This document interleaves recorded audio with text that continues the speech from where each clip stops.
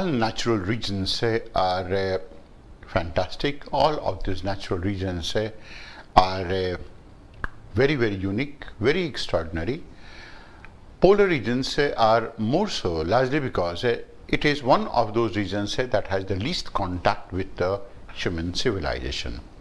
That makes it even more unique. That goes on to make it even more exemplary of sorts, and also the most exotic one as well. Exotic in the sense that is it has least contact with the general civilization, the general living culture human beings go on to be evolving with. Now, as part of a natural regions discussion, there are two aspects that need to be taken into account. The first is going to be associated with what are the climatic conditions associated with a natural region, that is a polar region in this case. What is any classification if there is going to be so, and then what happens to be associated with the adaptation of the human beings in this case. How is it that the human beings happen to be adjusted in this case, and the animals particularly are adjusted to this place. Now it is in this connection that I will keep on talking about all the type of questions that can possibly be framed out of this topic. But to begin with it, we'll go on to give you two glimpses. One of them is take a look at this video. This is of the polar region, and how does it go on to look like?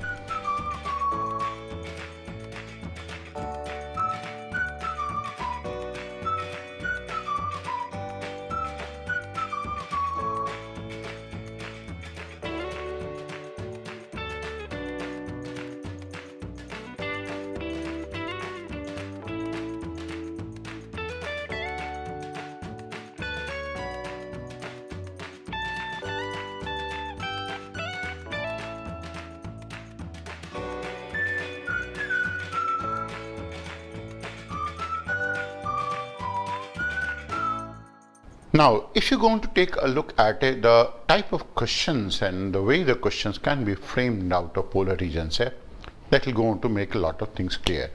Now, one of these questions that can be framed will be, that is, why is it that despite the fact that the amount of snowfall in the polar regions is low, despite that there is a good accumulation of snow?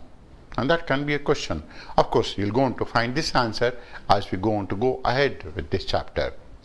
The second will be, there is an enormous amount of snow cover in this region, and what exactly is the likely impact of the incoming solar radiation over this place? That can be a second type of it. There is a third type of a question that can possibly be framed out of it.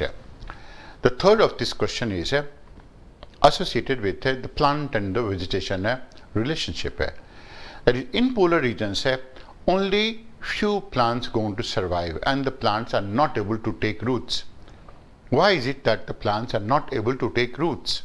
And that is another type of a question that can be framed.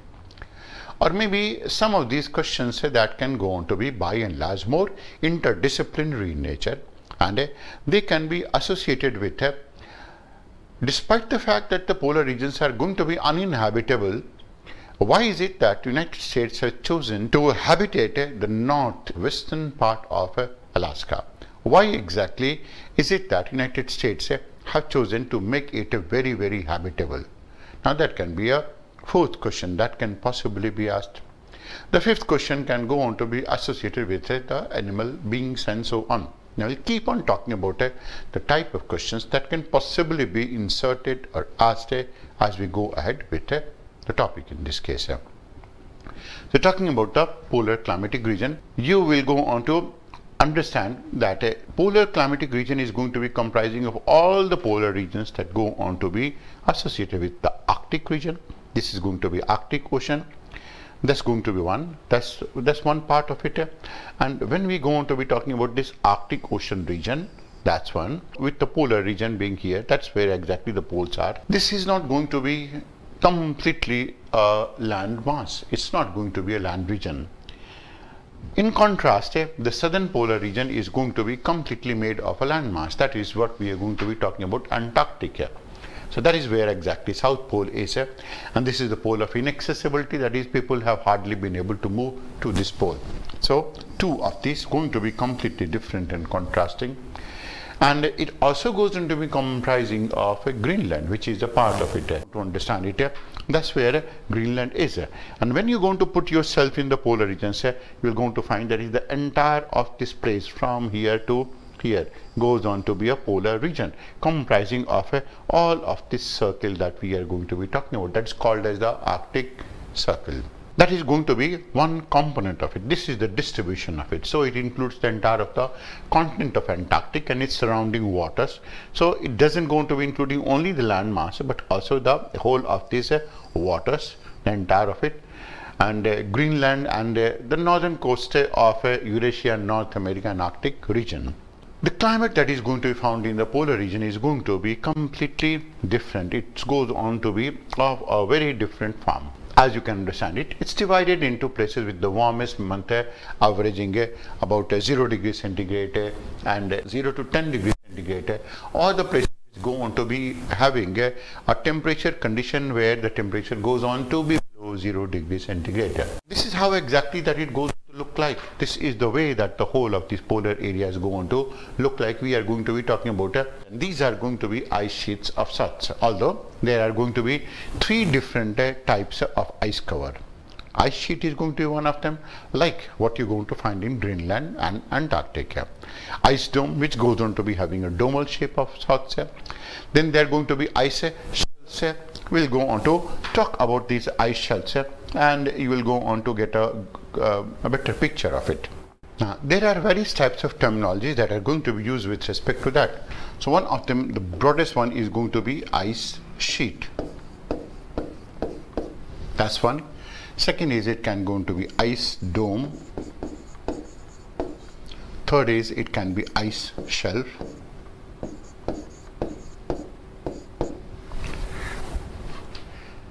Now, ice sheet, the best example goes on to be Greenland. Antarctic also is a part of it. Ice dome is going to be, that is going to be baffin. It is, as the name suggests, it goes on to be a dome-shaped feature. But ice sheet is going to be the most prominent one of them. Ice shelf is going to be half on land and half on the water. For example, it goes on to be in Antarctic. Antarctic, there are going to be many ice shelves. One of them is the most prominent in this case is going to be Ross Ron.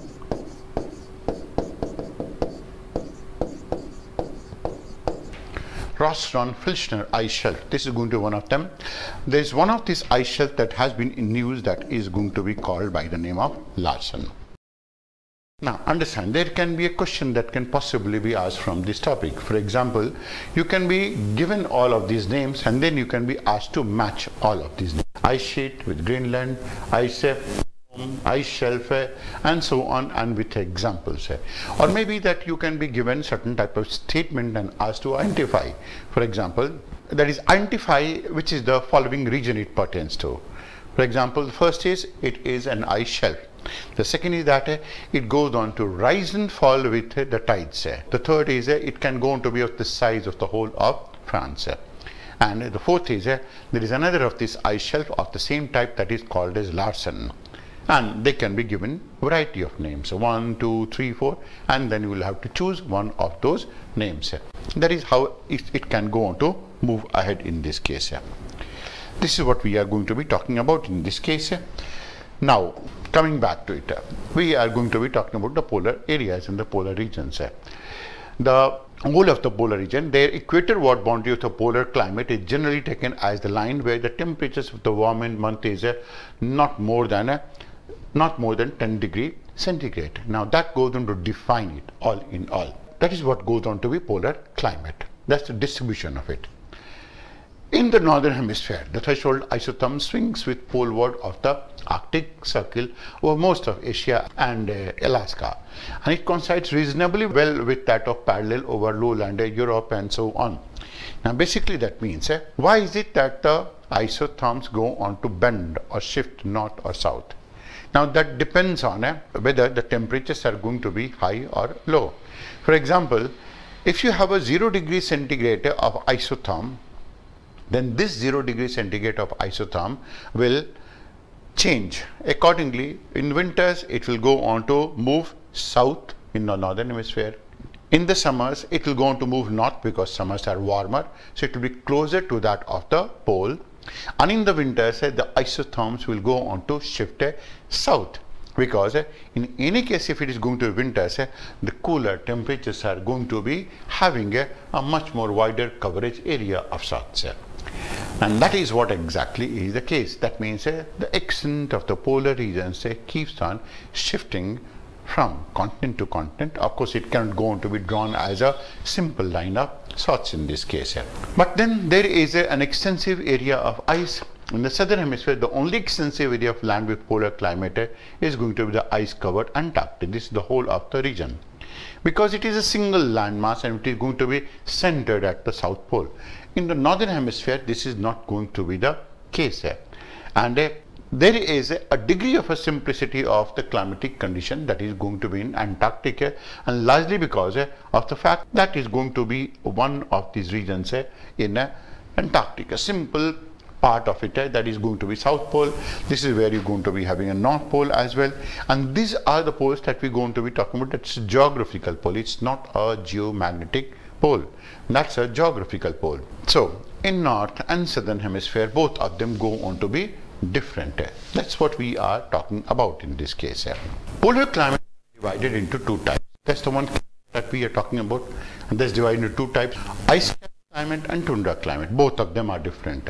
Now we cannot go on to say that the polar climate is going to be synonymous with ice cap climate or tundra climate. Both of them go on to be different. And how is it that they are going to be different?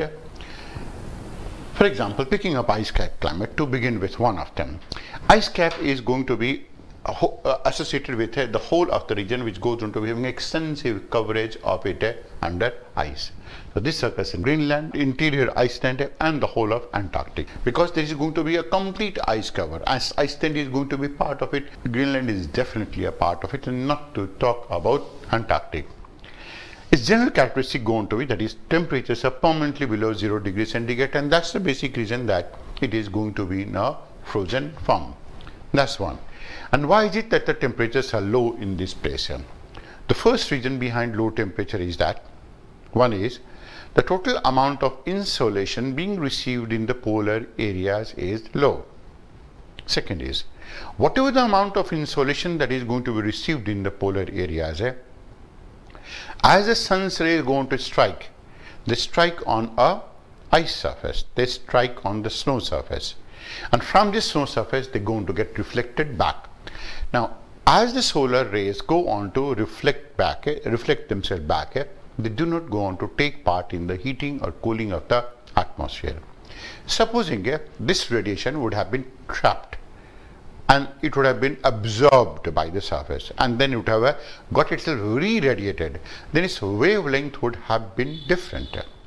I'll just go on to give you a basic description of it, why exactly is it going to be so. And when we go on to be talking about it, you will go on to understand it in a somewhat better manner. If you consider that this is the way that the solar radiation comes on the surface, then on this ice surface, if they are going to be reflected,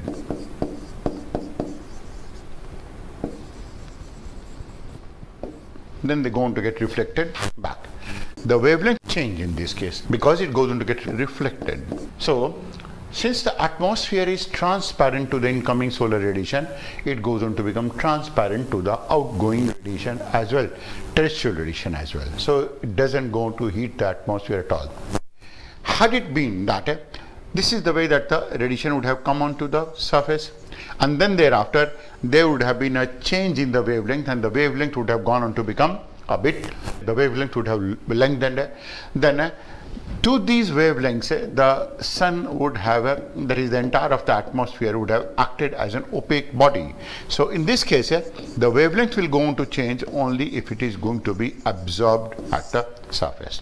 The sun's rays is going to strike. Supposing it happens, if the sun's rays strike the surface, then it goes on to get itself absorbed. After getting absorbed, it goes on to heat the surface, and after the surface has been heated, it will go on to re-radiate it, and then it will go on to emanate in the form of a long. That is what is going to be called as one. Now in this case, the temperature will go on to rise. And that is what we are talking about. That's the way that the temperatures are going to be rising here. And this doesn't happen. This is a process that doesn't going to take place in the polar areas, and it is going to be all about reflection in this case. Polar areas, you'll go on to find a good amount of accumulation of snow that will go on to keep on taking place. The temperatures are going to be permanently below 0 degrees centigrade. And the basic reason for low temperature is that the amount of insolation received is very, very low. Moreover, dense cold air remains in contact with the surface. And when we're going to be talking about that remains with the ground, and this remaining close with the ground and radiation losses enhance the low temperature. The air is thin, the air is cool, and the amount of radiation that should be going back into a space that goes on to get itself extended. That means the amount of radiation that has to go, that goes on to become much more larger. So the temperature drop is very sharp in this region.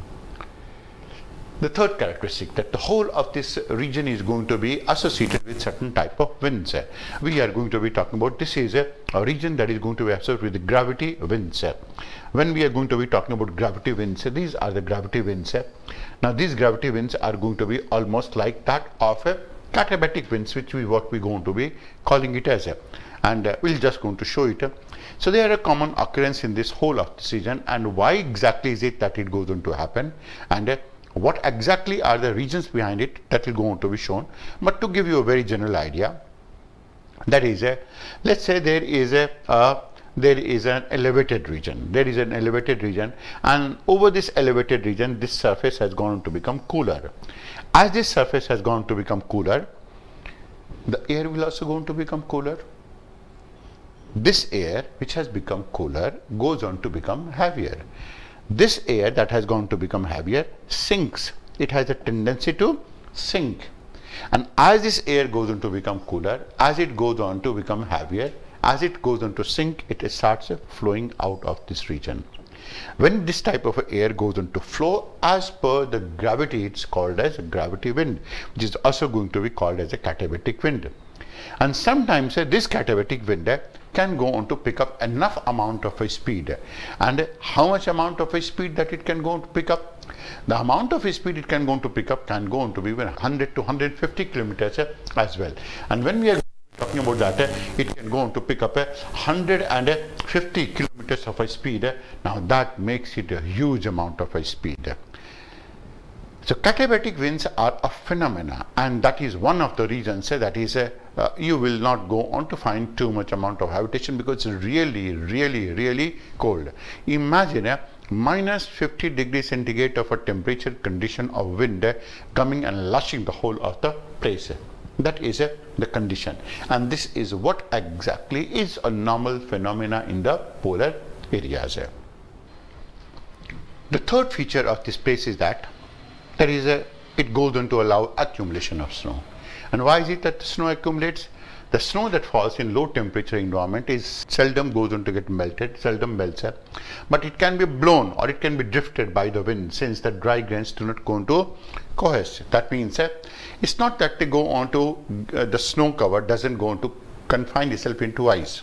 And the basic difference between snow is loose, ice is compacted. It doesn't go on to get converted into ice. So it is still like a powdery form in the region. And that is one of these characteristics. So imagine this can go on to be one of these type of questions. That is, consider the following statements. That is, the polar areas in Antarctica goes on to have a high snow cover because of low temperature. Second, the low temperature is because of katabatic winds. The third is the snow that goes on to in this space that goes on to get compacted and converts itself into an ice. Now in this case the third will not be correct. Winters are really one continuous night and summers are one continuous day. Why? Because it goes on to be 6 months of a daytime and a 6 months of a night time in this region, and that is what is going to be the landscape of it. Think of it, how is it that is going to look like? This is the way that it goes on to look like in the whole of the region. It's going to be almost like a twilight. 6 months of day, 6 months of night in this region, and that is the type of a picture that is goes on to give. In that place rather, you have a minus 40, 50, 60 degrees centigrade of a temperature condition, and these are the creatures who keep on moving from one block of ice to another block of ice, and they keep on jumping into water as well. Of course, they don't go to feel cool in this place, and they are looking for, in this case right now, they are going to be looking for fishes. They are the one which go on to be feeding on these type of fishes. Now the location for this is going to be one of them, that is ice cap. The second is going to be tundra climate. Tundra climate has a location. It is going to be north of the cold temperate continental climate, and it's best developed in northern Asia. Now one of these representative centers is going to be that of Barrow Point, Boulogne, that is going to be another in northern hemisphere. Two of these regions that is very well known and very well thought of. It must be very well remembered by you as well. That is the two conditions which are having a possibility of being asked in the form of a question. So that is going to be tundra. It is going to be north of the cold temperate continental climate. Cool temperate continental climate. So it is going to be just towards on the margins of the ice cap. But then all in all, together they go on to comprise what is called as a polar climate. The winter temperature is going to range from minus 29 degrees centigrade to minus 40 degrees centigrade. That is, the temperatures are going to be lower. And summer temperature is about 10 degrees centigrade, and annual temperature range, can you imagine? There is it's 50 degrees centigrade. That is the coolest temperature in this space is going to be minus 40, and the warmest temperature is 10 degrees centigrade. That means the range of temperature between the coolest and the warmest is going to be 50 degrees centigrade. To understand it better, you will find that in Mumbai, what exactly is the temperature of the warmest month? That may be 35, 36 degrees centigrade. And what is the temperature condition of the coolest month in this case? That can go on to be something like 21, 22 degrees centigrade. So the range is highest temperature minus the lowest temperature, that is going to be about 14 degrees centigrade. In Delhi, a place like Delhi, how much is going to be the range? The range in this region is going to be 45 degrees centigrade in the summer, that's the highest temperature, and in the winters the temperature may go to drop to 1 degree centigrade as well. That means the range in this case can go on to be 44 degrees centigrade. So in all of these regions the range is going to be very high. That is in Delhi it can go on to be, of course it can go on to be something like 40, 42 degrees centigrade. In this case it goes on to be 50 degrees centigrade, even 55 degrees centigrade as well. Now that is the condition of the tundra region. As you can go on to see, this is how exactly the sun goes on to be looking like, completely on the horizon, and that is why we are going to be calling it as the region of midnight sun. Now this is one of the regions where winter nights are longer with hardly any daylight. That is, it's a nighttime, 6 months of a nighttime, hardly any daylight, and summer days are long with hardly any night. That means at even 1 a.m., 12 a.m. also, you will go on to find abundance of amount of sunshine. Maybe some of you who have been to places like that of Sweden, Finland, Norway, maybe in northern portion of Germany, you're going to be having a dinner in the summer season that is going to be about 9 p.m. It's complete lit, bright sunshine. That is the daytime when you're going to be having a dinner. It's not what you're going to be observing in some places like India. And being in India, you're going to be far more fortunate, largely because the outer conditions going to regulate your body clock, and you are at your healthiest best. You cannot go on to be as healthy in these regions, largely because it is very difficult for your body to get adapted to certain type of a clock activity that indeed is correct. People in India do not go on to value the climatic conditions under which they go on to live, but that is really very, very, very good. This is also a region where the total precipitation is going to about 250 millimeter. 250 millimeter means 25 centimeters, that is equivalent 10 inches. Yeah? And most of it is going to be, some of them is going to be rain in the summer when the temperatures are 10 degree centigrade, and of course most of it is going to be in the form of a snowfall. And that's the way. This is another place where humidity is going to be low. And why exactly is it that the humidity will be low? Humidity is referred to as the capability or the capability of the air to hold moisture. Now, higher the temperature, the greater will be the capacity of the air to hold moisture. In this case, the air will be hardly capable of holding any moisture. Why? Because at minus 40 degrees centigrade, the capability of the air to hold moisture goes on to be zero, almost zero of sorts. So, there is hardly any humidity, it's very, very dry. Supposing you happen to be in this region, you will going to feel very, very thirsty, and you are recommended essentially that you must go on to drink at least 7 or 8 bottles of 1 liter of water every day. Now imagine in cold conditions, when you go on to be drinking so much amount of water, there is not so much amount of a transpiration of water from your body. What will going to happen to you? It's not going to be too comfortable being in these regions. The third is blizzards are frequent. Steam fogs in the Arctic Sea smoke, or the Arctic Sea smoke is one that goes on to be found in this region. We are going to be talking about 2 of them. One of them is what we're going to be saying is a blizzard. This is going to be a blizzard. That's one. Second is steam fog or Arctic Sea smoke, occurs when the air temperature is much lower. And that is how exactly it looks like. This is Arctic Sea smoke, that's one. This is Arctic Sea smoke. It goes on to look like that the whole of the water body is emanating vapor. And this is a picture of a blizzard. We'll go on to show you a different picture altogether in this case. How is it that the Arctic sea fog forms? There is a water body. This is the water body. This is where is a land. That is land.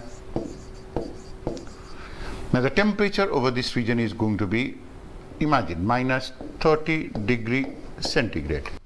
So consequently, all of this air that will be lying over it will be also very, very cold. It will be very cold in this place. Now this cold air, as it goes move over water, as this air goes on to move over this water. Now the water is going to be generally warm. This water is going to be generally warm. Now because this water is going to be warm and a cool air goes on to move over it, what happens is this water will start steaming. That will start steaming. You can go on to understand it. That is, on a very cold day, if you're going to pump water from ground, some of these people from North India would have observed this part. On a very cold day, if you can go on to pump water from ground, then the temperature of the air is low, while the temperature of the water is higher. And there is a difference. The water temperature may be something like 16-17 degrees centigrade, while the air temperature may be something like 4-5 degrees centigrade. Or maybe that the water temperature is 20 degrees centigrade and the air temperature is 15 degrees centigrade. You will go on to observe that the water goes on to steam. It looks like as if it is steaming in this region. And this is what is called as Arctic Sea smoke. That's the name that is going to be given to it. Arctic Sea smoke. That is the name that is going to be given to it. And when we go on to be talking about Arctic Sea smoke or Arctic fog that we're going to be calling, it's a rare phenomena, and the whole of the Arctic region goes on to get self-filled with a wispy type of appearance in the region. And that is a characteristic of it. So, climatic conditions of the whole of this region is by and large well known. We have talked about blizzards. Blizzards are very high velocity icy winds. Very high velocity icy winds, and they're going to carry a lot of snow with itself. You will go on to take a look at this picture and you will go on to understand what blizzards are.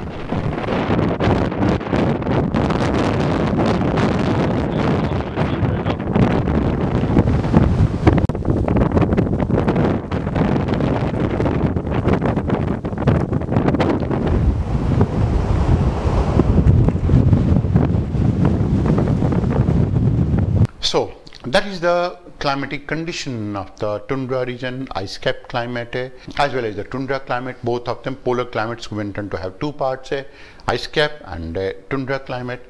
The climatic conditions, in short, we'll go on to call it as extremely cold, not cool. It's extremely cold and dry. It's one of these driest regions. And why it has to be dry?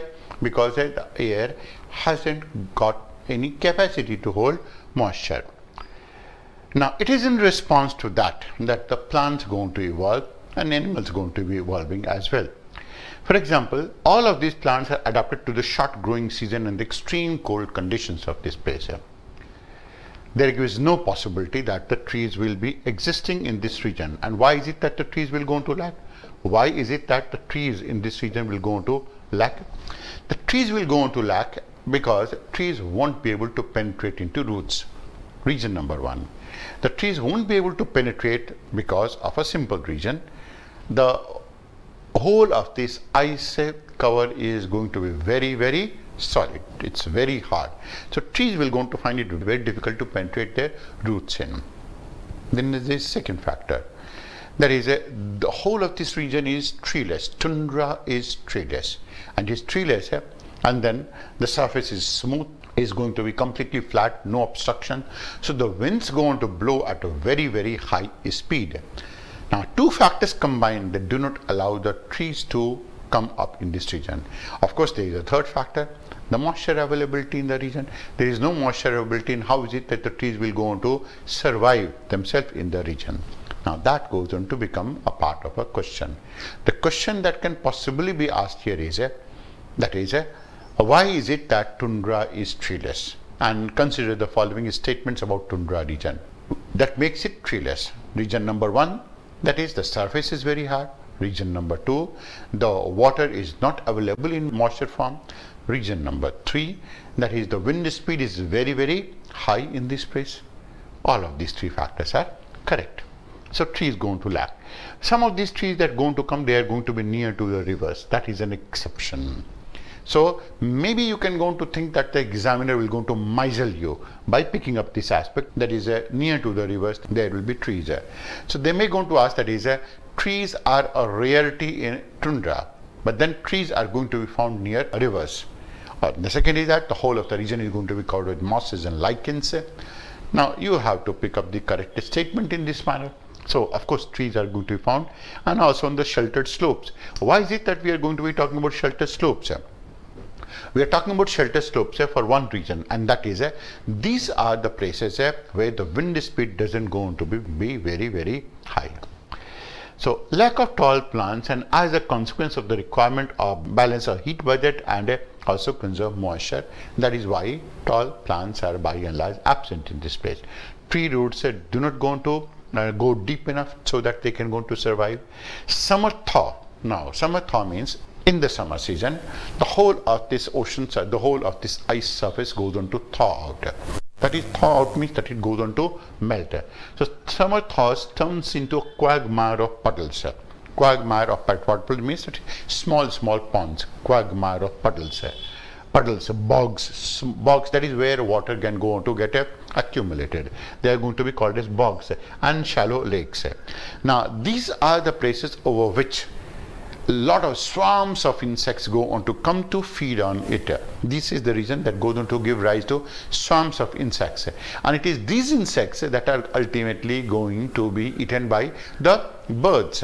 Birds go on to feed on it, and this is the basic reason that the birds go on to migrate all the way from one of these polar regions to another of the polar region. That is why they go on to migrate. The surface is going to be covered with a mat of lichens. This is how the lichens go on to look like, mosses, grasses and sedges. That's the way that they go on to look like. This is how the surface goes on to be having a look of. So the entire place goes on to be completely covered with such type of features in the region. The region also goes on to be having some animals, and these animals go on to be having some response as well. For example, during short summer, large number of migratory birds, we just talked about it. And why is it that the migratory birds will come? All of those birds which are adapted to living in the polar regions, they go on to migrate, because they live for 6 months in one region and they're going to live for 6 months in another region. 6 months in one polar area, 6 months in another polar area, and in between they keep on migrating, like Siberian crane. You may have known about Siberian crane, and this is one of these bird that comes and lives in Bharatpur bird sanctuary, and that is why bird sanctuary is going to be known for. So during short summer, large number of migratory birds, especially one of them is going to be, that is a waterfall. Waterfall is the one that is going to invade the tundra to feed on. I mean, there are going to be a lot of waterfalls.